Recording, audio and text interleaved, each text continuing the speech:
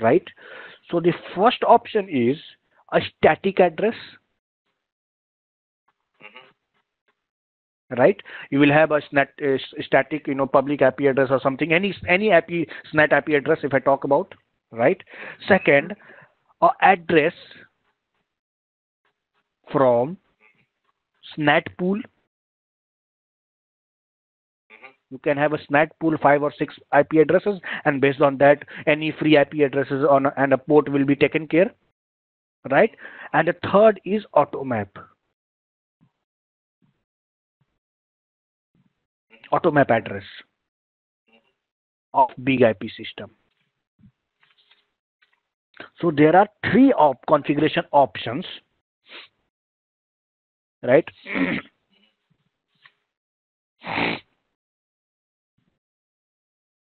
You can use that. Okay. Right? And yeah. Okay.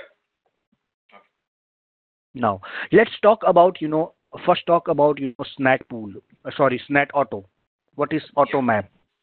Yep. Right? So if I talk about the SNAT automap, right? What is SNAP automap? Right?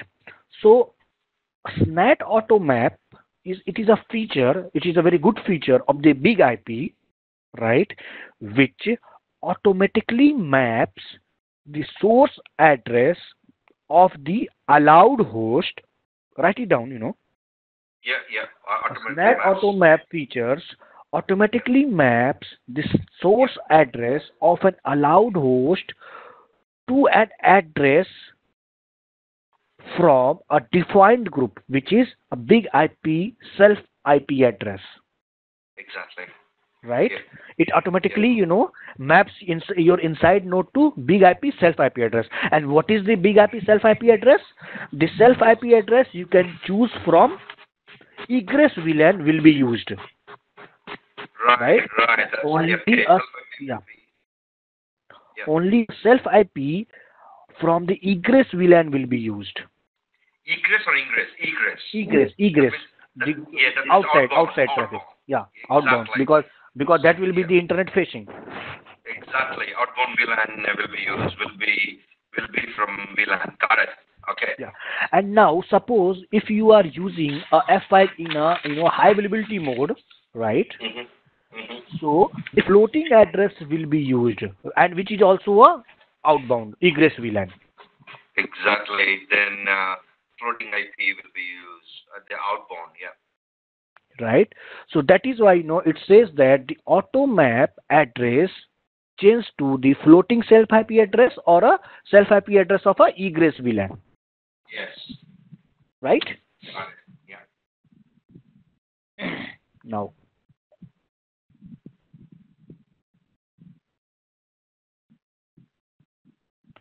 suppose this is your self IP address of the egress VLAN and this is self IP address of the ingress VLAN, right?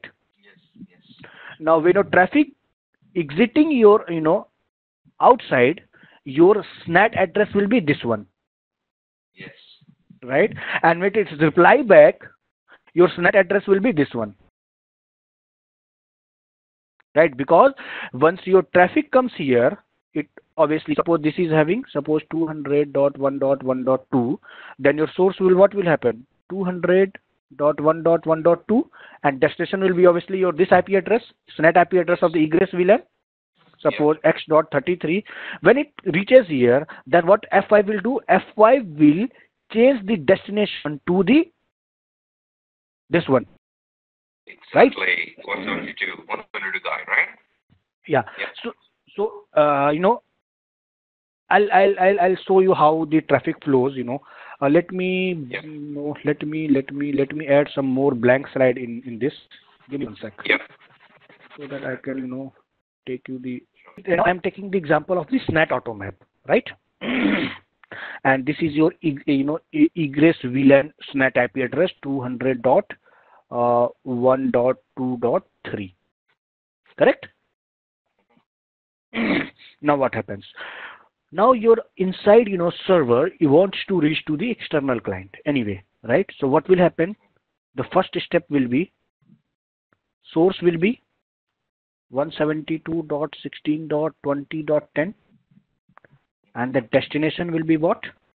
Destination will be obviously this IP address 150.150.1.1, right? Now your traffic reaches to F5, right? What F5 will do, because I am using a auto map, right? So what it will do, it will take the self IP of the egress VLAN, correct?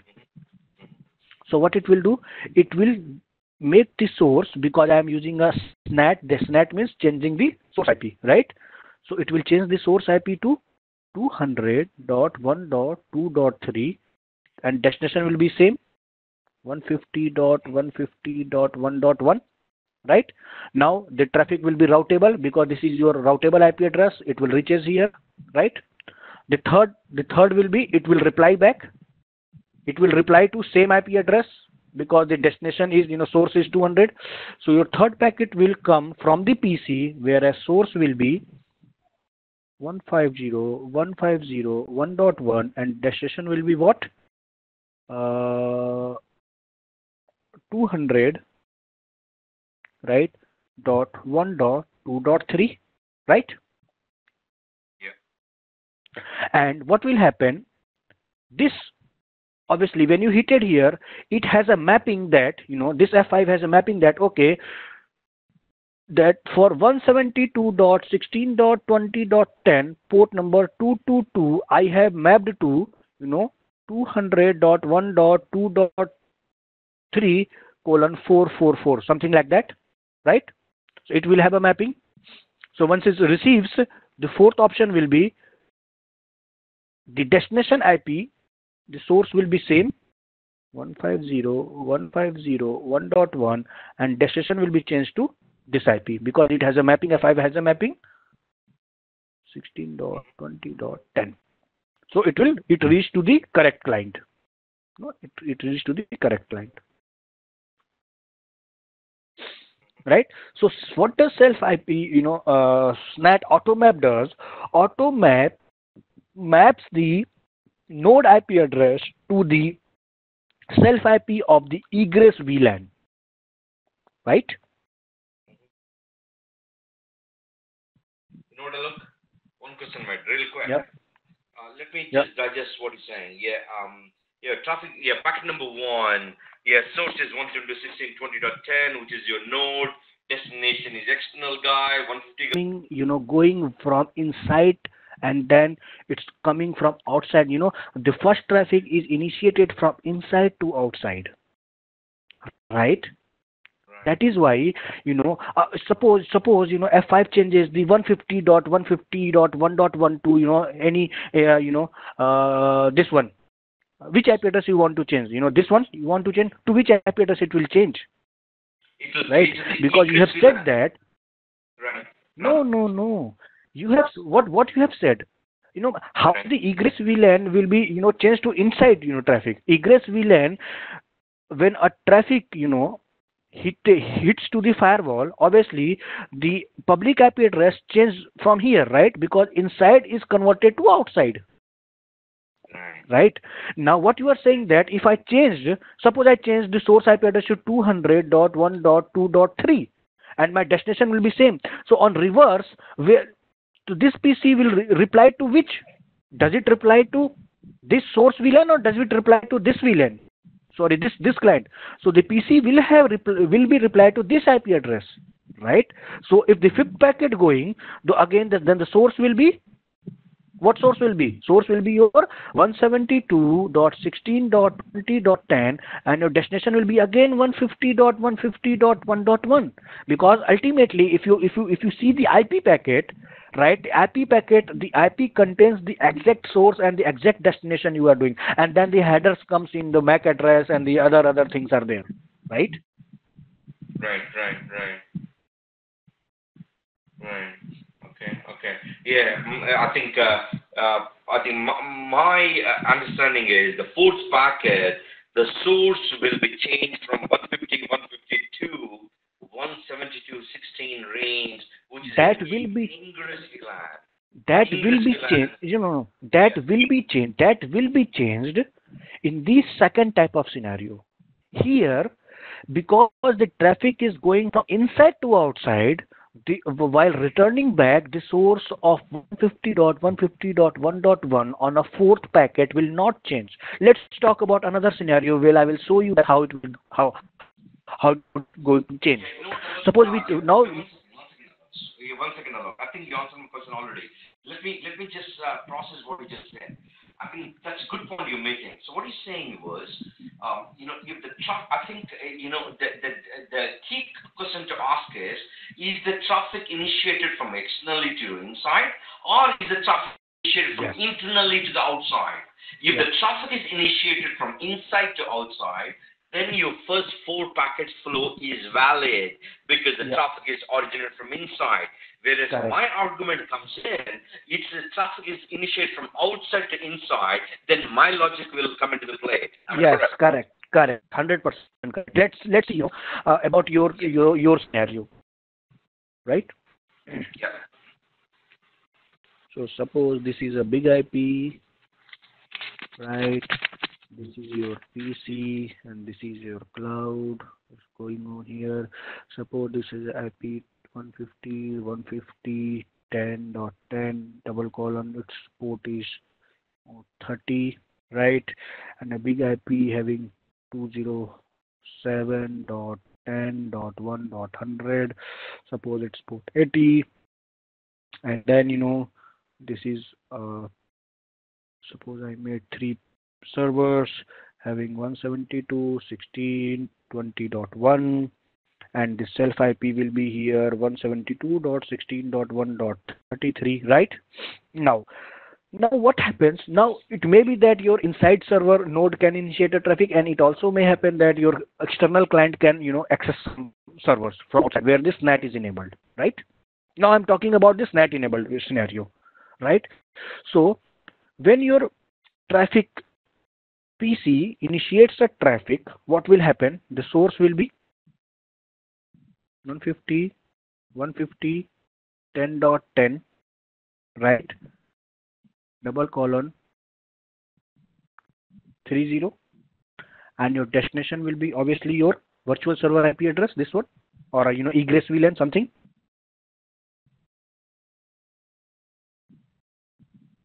right? Now when a traffic reaches to F5 second, what F5 will do, right? Source change by SNAT, right? So your source will be 172.16.1.33, right? Port, it can take random any port, right? And your destination will be 172.16.20.1, right? And this destination is changed by virtual server, right? Third packet, when it comes here, third packet is reply back, correct? So the third packet is same, the source will become the destination will become the source will be 172.16.20.1, right? And port suppose 80 you can do, and destination will be 172.16.1.33, port number 200,000. The packet reaches here, and then again this will be sent here.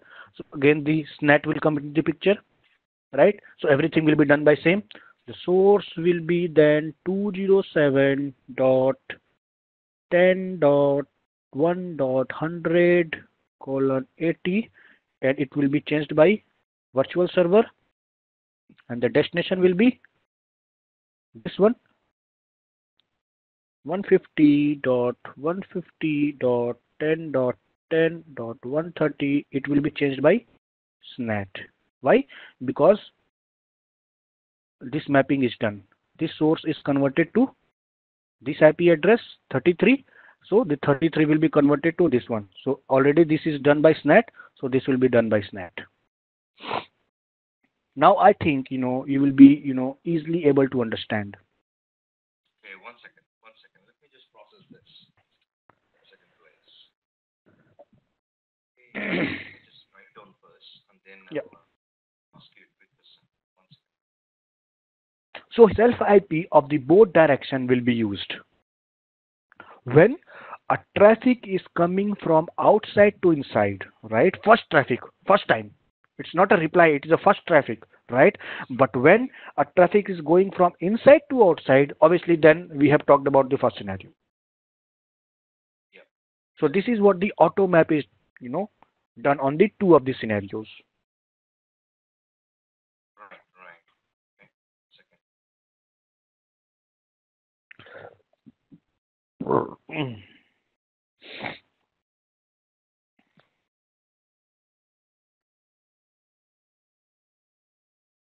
Okay. So fourth packet life is again it changes the double. It's just like a double natting, right? So in outbound traffic, the source will be the third packet. Source will be the internal. The source will be server. Destination is the internal VIP or virtual. Internal VIP, it is the internal self IP address. Yeah, internal self IP rather. Yeah, internal self IP. And then Because once it because passes vi- internal self because IP, yeah, because VIP is also VIP is always a front end IP address right, over right, which okay. the traffic hits. All right, okay. No, no, no. That's a good point you make. How to enable the server auto map? So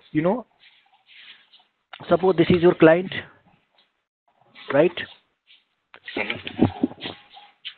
And this is your virtual server, right? And this is your destination, right? So this is your in here you will see source address translation where in the local traffic, in the virtual server list, and on your virtual server it's a auto map, right? And it is enabled for all VLANs internals, Right. right? Right.